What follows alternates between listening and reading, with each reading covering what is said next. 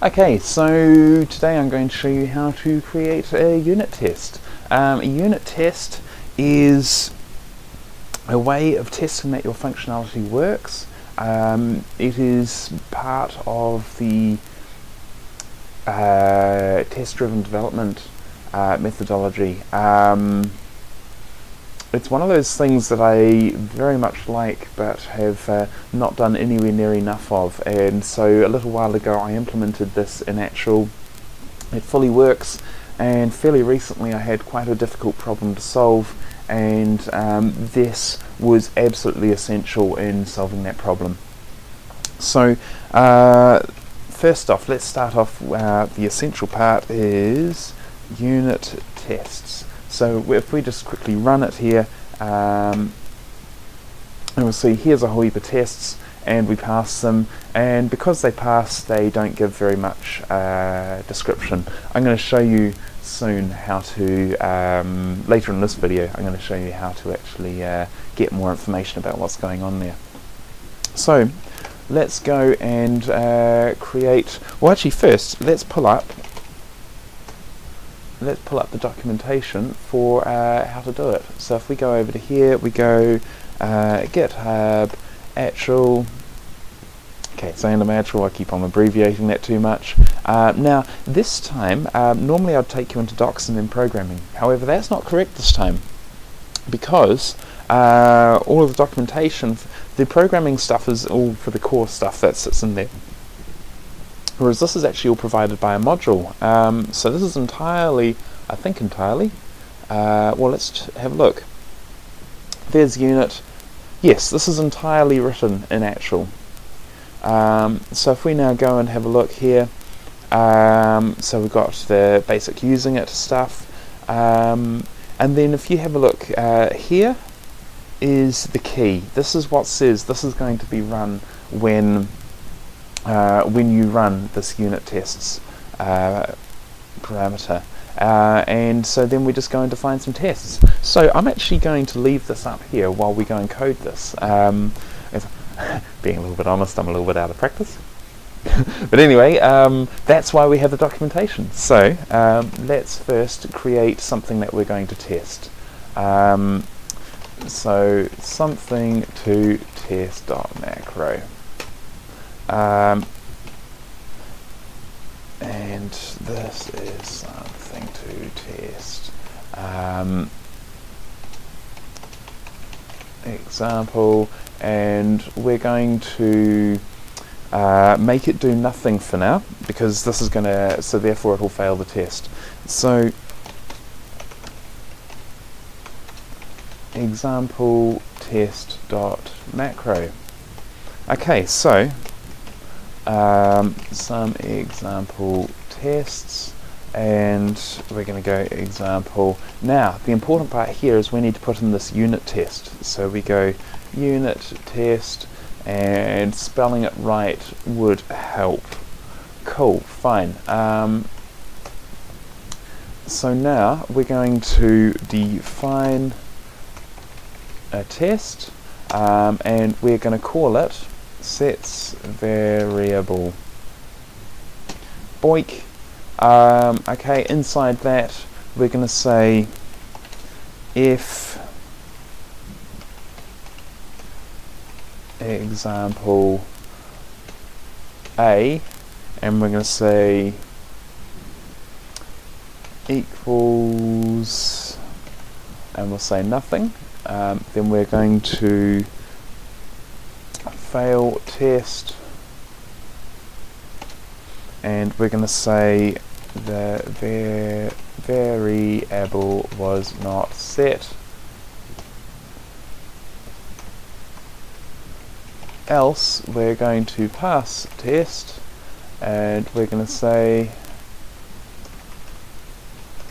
the variable was set. Okay, so we have our first test. So now let's go and run this again, and we have a failure. The variable was not set. That's fine. So now we can go and edit something to test, and we'll take out that line now, and we're going to put in set example A, and we're going to make it blah. Okay, and now we're going to save that, and if we go and run this now, this should now pass. Okay, it did not pass. Why did it not pass? It didn't pass because I didn't run it in the test. Okay, so that's my bad there. So if we go back over here and we want to take something to test.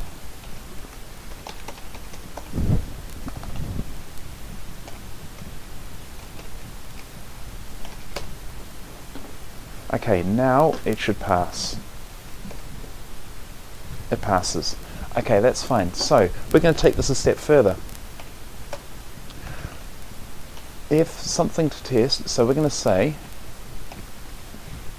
set example expected result, and we're going to make that bah ha ha ha ha ha ha. Okay, so now we're going to take this and we're going to say we expect, I'm going to refactor this test very slightly here. So we're going to take this and we're going to put it up here. That's fine, and so we're going to take it out of here.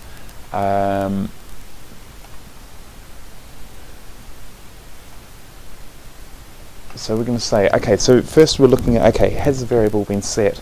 Now we want to actually make another test, define test, and we're going to say got expected result, and then we go something to test, and we say, now notice here that I'm running this again. I actually don't need to. However, we need to make sure that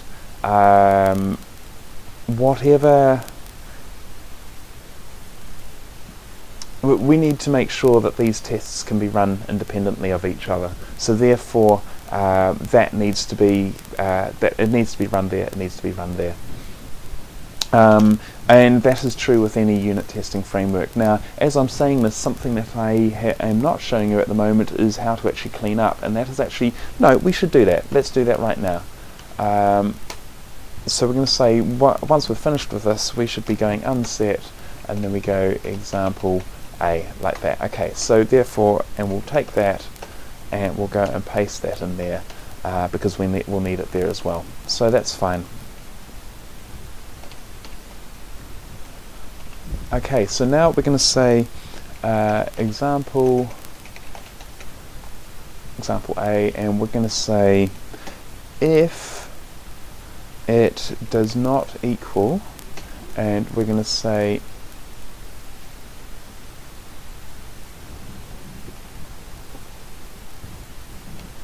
like so, then we are going to fail the test. The variable was not the expected value. Otherwise, we want to pass the test. The variable was as expected. Okay, so now we should fail the test again.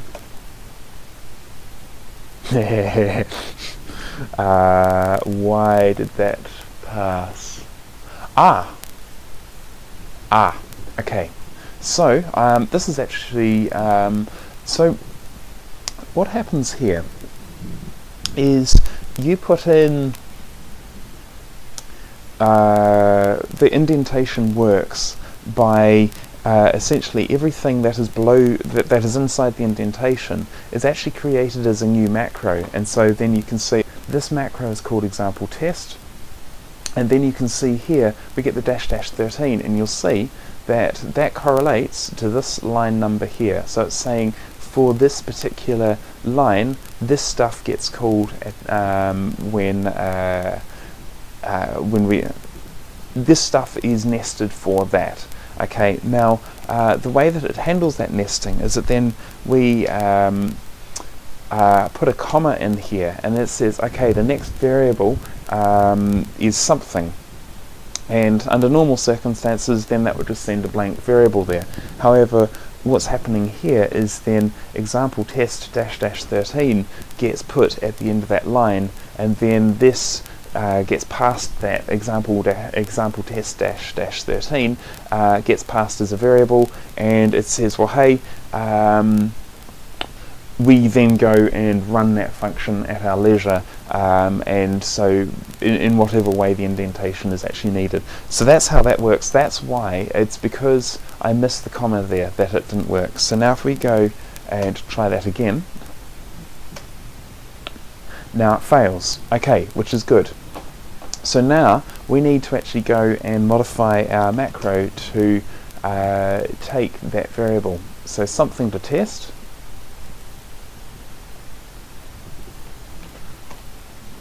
And bing, bing, bing, bing, bing, bonk, and we're going to say global something to test, and we're going to say we'll make that we'll take it just the first variable there. And now if we go and run it again, we should now see a pass. No! Okay, why? Okay, so that's actually quite interesting. The reason why that failed is because if we come in here, before we were setting it to blah, and so then we were always setting something, whether we had a parameter or not.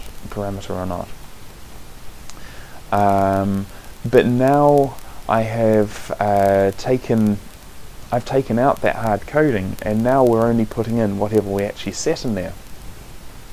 So then that explains why this is failing, because we're not setting something.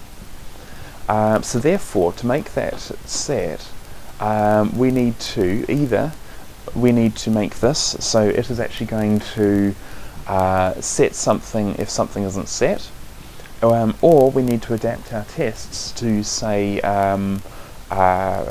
well, hey, it has to be matching exactly what we're setting. So matching exactly what we're setting is the second one that's failing. This one here is saying, hey, we should have if we run this function, this macro, then we should have this variable set to something.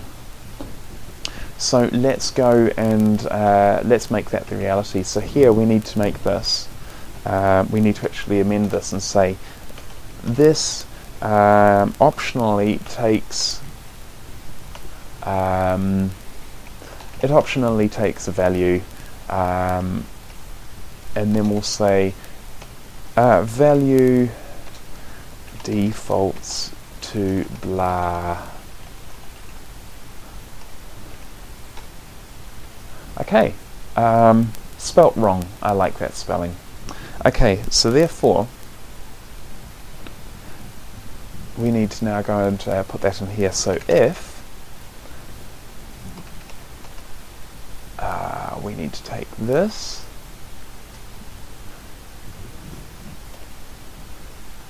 if this, and then we're going to say equals nothing, then do this, else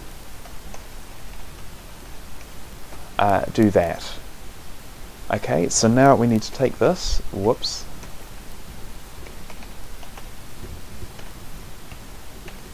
and we're going to now take yoink, and we want to make it boink, like so. Okay, so now this should actually make our first test pass again, and our second test should still fail because we haven't done anything to address that. So let's try it again. There we go, first test passed, second test fails. So let's go and work out why that second test is failing. So if we now go, no, we can't go and grab that because we've got the unset in there. That's fine. Let's quickly do a -v and see if it illuminates anything. I'm almost positive it won't. We're going to put in 2 V's. Now you notice we've got a whole heap of stuff come through here. we're not debugging anything. We haven't put any debug output inside the test, so there's not going to be anything useful there. Let's instead come out of this, and we're going to go back into example test, and we're going to say debug 1, and so this is debug level 1. The actual value was, and we're just going to put it in quotes just to make it easy to see,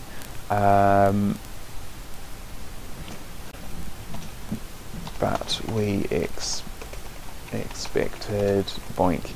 So we're going to say this, and if we come over here, and we're going to say this, like so. So now if we go back and we run this again, and we're just going to do 1 level of verbosity there.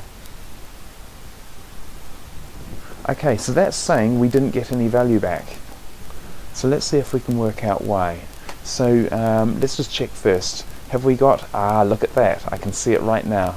So what's happened is I've made a typo.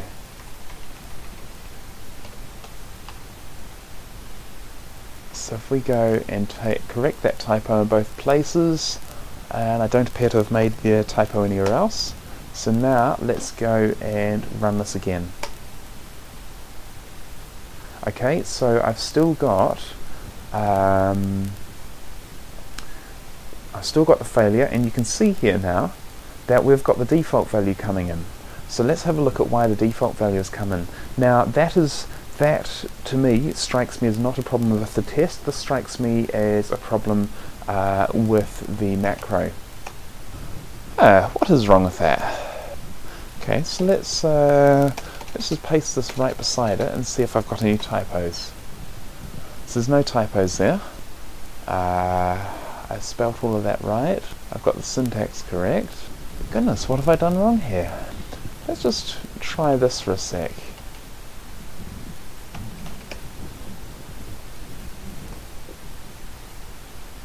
Okay, that's good that that didn't fix it, because that would have been a nasty bug. Yeah, that would have been horrific. What have I done wrong here? Surely it's not a bug from that. I need to invert these to actually test that properly. I was just trying to think whether it could work as it was, but not really. So let's paste that in there and paste that in there. So now we get rid of that one and that one, and we'll just try that. This should not make a difference, swapping these things over, but I'm just checking to see maybe I have a problem with equals equals that I need to fix. Okay, I'm happy that that didn't fix it. That is very good. And we'll just go back to switch that. Okay, that's fine. So now we should be still in the same state. Okay, what have I done wrong?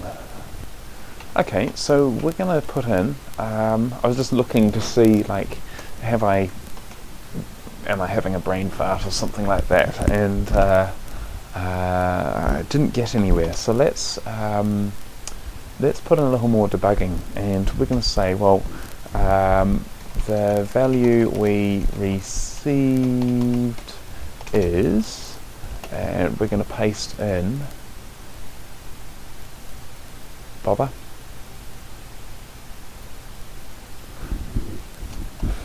and the full parameters are,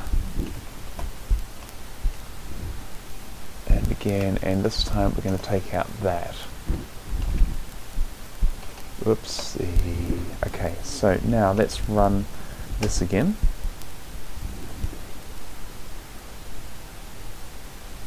It really isn't. Oh. Oh.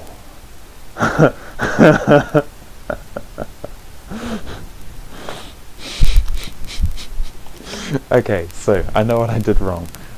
Let's just get rid of that because we don't need that at the moment. So what I've done is I haven't actually passed the variable, so that's why it's not receiving it.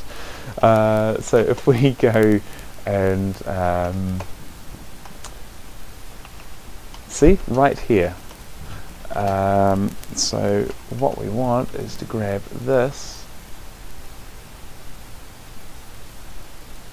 like so, and now we go back over here, and now the test passes.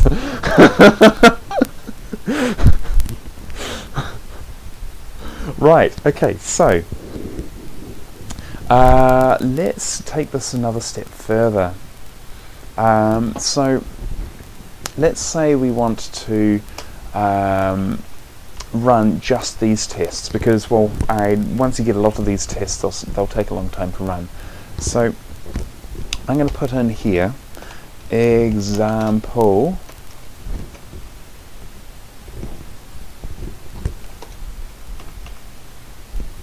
actually the formatting I'm using is that, so that's fine.